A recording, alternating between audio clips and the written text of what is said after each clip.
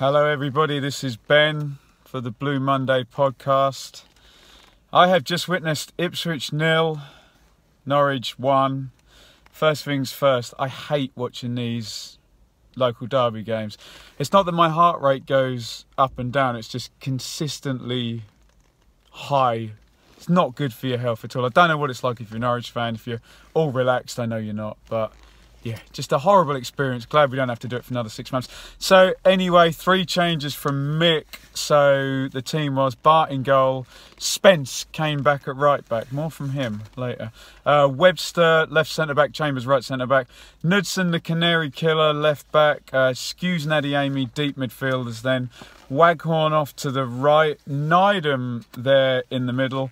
And McGoldrick to the left with Garner up front. So we thought it was a 4-2-3-1, but it was more of a kind of a sort of tight midfield, very congested in the middle. So what we know from Mick's team, he presumably brought Spence in for Iorfa for some extra brains and some extra experience. It's safe to say it didn't work. Needham over Ward was a big call, and I think that did work. Needham was very good. Adeyemi backing for his power, and great to see Garner back. Norwich, as we kind of expected, took Vrančić out. Oliveira didn't start after his comments. So it was Wildschut, Maddison and Houlihan behind Jerome with Tribal and Reed, and their kind of normal back four. Starts off pretty cagey. Waghorn shoots one at guns near post. This was the one, Pinto, I think, overplayed it. Tried to do like a Cruyff turn in the right back position. Knudsen comes in, smashes the shot off the inside of the near post. I was saying to the guys I sit with, if that goes in, you might actually get a 3-4 or a 3-3 or a 3-2 derby, you know. Floodgates open up instead of one of these horrible tense occasions. Hits the inside of the post, could have been the 3rd game running. Knudsen scored, but he didn't. 10th minute, corner, bounces about, falls to Waghorn on the half volley, kind of swipes at the shot, goes out for a throw.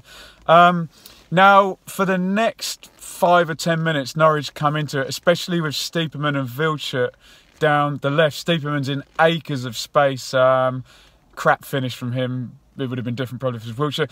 Wildschut now gets a great chance. Good dribbling from him. Chambers in with the block. McGoldrick smashes one over from long range. Maddison with a drive, not far wide. And Wildschut with probably Norwich's best chance. He tries to curl it round using the defenders as a screen, but doesn't see it and kind of spills it at the end. I think if someone had been following in, chance there. So we're up to 23 minutes. Maddison tries a curler, and I've written down in my notes Spence struggling a little, and this was a kind of a feature. Corner for Ipswich, Garner heads wide, and then Spence gets the booking on half an hour, and we're kind of right. Okay, so Wildschut's their best player, Spence is our worst player, and now he's booked. By the way, I love Spence. I just don't think he had a good game today. McGoldrick with a lovely, glorious crap volley here. You'd think all the players you want it to fall to, and he swipes at the volley and actually goes behind him. And then Adeyemi with a kind of poor header. Ipswich didn't have the composure when they got in the good positions and the chances. And when we talk about the Norwich goal in the second half, these games are all about composure and being relaxed, and that didn't happen for Ipswich today. Free kick in from Waghorn. This is probably the best chance of the game, really. McGoldrick totally free. Same position as he was against Leeds when he scored up there. And he misses the chance. I think Garner might have been behind him. I need to watch it back. Really should have scored. Free header. So the first half was tight. I went in the back at half time and it was 7 shots each.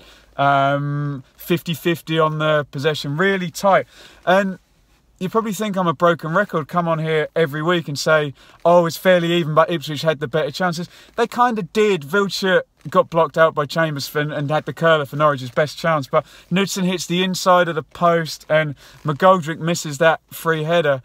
It was really tight, it was really tense, you know, probably 0-0 was fair at half-time. So we're kind of wondering whether he's going to put Iorfa in, you know, but he backs Spence to come out for the second half.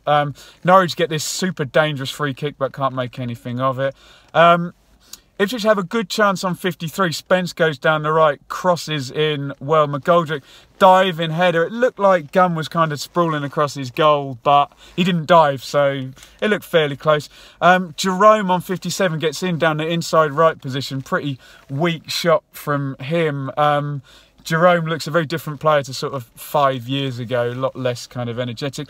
And then on 58 minute, the absolute killer goal, because as soon as this ball hit the net, Norwich shut up and the game was won, really. And the thing about this goal that you're not going to see on the TV coverage is Houlihan does absolutely brilliantly, sort of around the halfway line. He's got players up him and he kind of keeps the ball. He doesn't panic, keeps it. And it's not that he plays an actual direct pass to someone. He plays it just into the free area on the left, and then all of a sudden you've got Wildschut running with Stiepermann outside him. And I actually thought Wildschut had messed it up. I thought, right, you go inside, let him go outside. They kind of come together. He lets Stiepermann have the ball. He rolls it across the box. And we were talking about Ipswich's lack of composure. Well, I have to say, Maddison took a touch, really cool, sticks it in the corner, but couldn't move.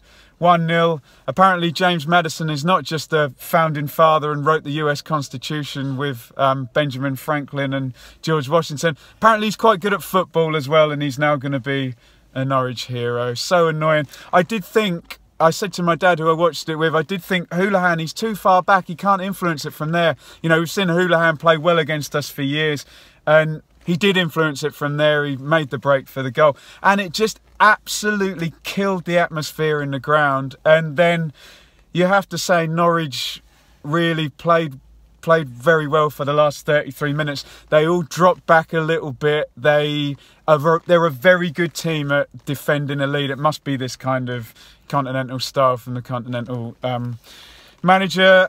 Zimmerman, who took a knock, comes out after 65, and I thought this was a kind of a good thing because Hanley doesn't look that fit, let's just say. Adeyemi goes out and Downs goes in, and then it's all starting to kind of fall away, which is losing their shape a little bit and starting to play a bit longer. Chambers gets a yellow for taking Maddison out. Downs gets a yellow for taking Tribal out, and then Mick makes his play here on 76. Garner goes out, presumably not fully fit after being injured. Nydam goes out, and I have to say I thought Nydam was excellent. He really understood the spirit of the game, and we weren't going to win by outplaying Norwich, but we would have had something from kind of getting into them, and he very much did that. Sears and Selina come in, and it's this weird 4-4-2 that we had earlier in the season. So it's McGoldrick and Sears up front, Selina's left, Waghorn's down the right. Houlihan goes out, Husband goes in. Notice I'm only talking about Norwich substitutions here because Norwich just shut the bloody game down, basically. Waghorn has a scuffy shot straight at Gunn. Skuse has a tame shot. Vrancic comes in for Maddison. Right into the stoppage time, and Waghorn gets a chance. He tries a chip. It's really, really close. It's unlucky. It could have gone in. And then 94th minute, this is what we were resorted to. Bart comes up for a corner just to try and cause a little bit of chaos. So, really, really disappointed. Really tight for the first half.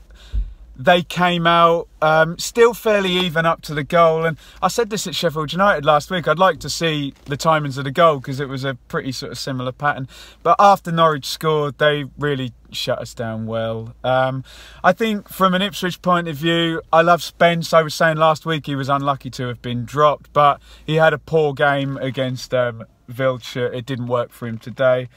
Webster and Chambers were fine. Knudsen always seems to play well against Norwich. So unlucky for that shot against the post.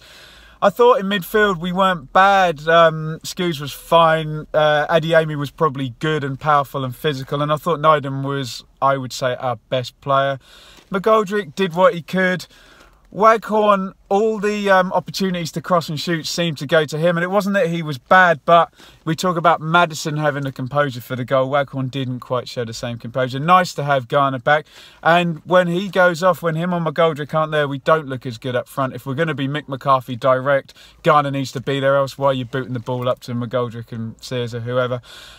It pains me to say, well done to Norwich. The run continues. I would have made Wildschut their best player, but I think given such a tense, tight game, and it's all about that composure, you have to give it to Maddison for keeping his head in the moment when all around him is kind of going mad and sticking that goal in. So thank God we don't have to do that for another 6 months. It's going to be hard to beat them in their ground, and it looks like really we need to wait for them to hopefully not go up, the parachute payments stop, the gap might get a little bit tighter. It's just cannot see us beating them. From an Ipswich point of view, it's now a lot of defeats. It's Burton next week. Let's go to Burton, try and get the win there, and then a difficult away game at Cardiff. Write that one off. Hard game. Well done to Norwich. Let me know if you agree in the comments. Follow me on Twitter at Benjamin Bloom. Please like, subscribe to this channel, etc., etc. See you later.